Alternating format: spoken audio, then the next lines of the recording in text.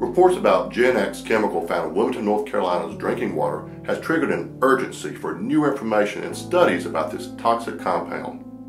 We know previous chemicals produced by DuPont Chemours to make teflon and nonstick pans, water-resistant fabrics, and fire-fighting foam are classified as possible carcinogenic or cancer-causing to humans. Trade chemical GenX was introduced in 2009 to replace C8 or PFOA and other related compounds in the same type of manufacturing process. These were banned by the EPA after massive lawsuits and claims of cancer and other health risks. Scientific studies link C8, also known as PFOA, to cancers, thyroid and liver diseases, reproductive problems, colitis, preeclampsia, and pregnancy-induced hypertension, among other serious ailments. Now, GenX is known as an emerging contaminant because the EPA has not fully studied its health effects. But mind you, C8 was also an emerging contaminant, and until independent studies were done after mass class action lawsuits were filed.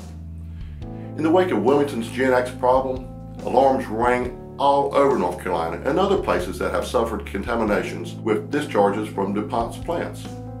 Recent published research on PFOA or C8 is being examined, looking for clues to our future with our little studied GenX. For instance, a University of Cincinnati study found that high concentrations of PFOA in the blood of residents exposed to the contaminated water from the Ohio River Valley. Here, the chemical was dumped for years by a DuPont plant. That study concluded that their water, primarily contaminated by industrial discharges upstream, the location of the DuPont plant, is likely the primary exposure source. The main issue is that treating water with granular activated carbon, according to the research, mitigates but does not eliminate PFOA exposure. So people drinking tap water were contaminated with the chemical. This comes amid increased scrutiny on GenX and the whole family of chemicals, all developed by DuPont Chemours. Now, GenX can't totally be removed by water treatment either, at least by not traditional methods, and this has been confirmed by local and state authorities in Wilmington.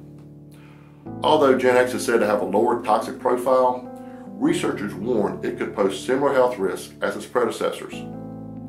The industrial discharges in the Fayetteville site has gone on for years, while over 250,000 residents of Brunswick, New Hanover, and Pender counties, just like me, have been drinking the same tap water thinking it was safe. But obviously it wasn't.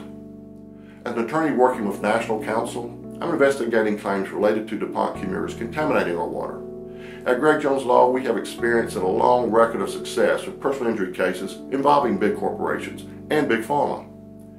If you or someone you know suffered cancer or other serious diseases, call us for a free no-hassle consultation. And you can also use our website to contact us. Because at Greg Jones Law, we're here to help.